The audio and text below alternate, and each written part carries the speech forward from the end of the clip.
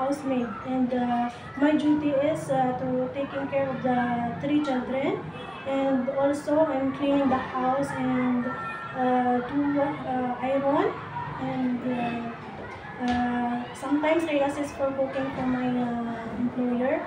And also I have experience, 2 years experience in United Emirates, Dubai. Also I'm taking care of 2 children, and also cleaning in the house and iron. That's all. Okay, Maribel, your experience in 2 times Middle East, also take care of Yes. 1 couple and children. You are the only Yes. one maid there. That's very good. Yes, You have to yes. cook, also cooking, cleaning, childcaring, right? Yes, everything. And you are a mother of 3 kids also. Yeah.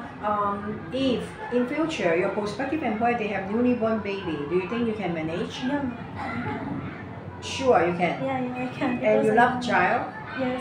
While you are working in Middle East, do you need to play with the kid Yes, every day? Yes, of course. What kind of games you are playing? Sometimes I teach them how to, in the some like ABCD like this, and also when they are playing, I am with them. Also. Okay.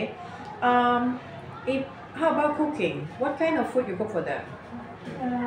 It's a basic food, ma'am, for Arabic, like. You will not cook Filipino food for them? No, madam, they don't like. Okay. How about baking? Baking, I don't think so. You don't But know how to make pizza? No. But Okay. I think I can.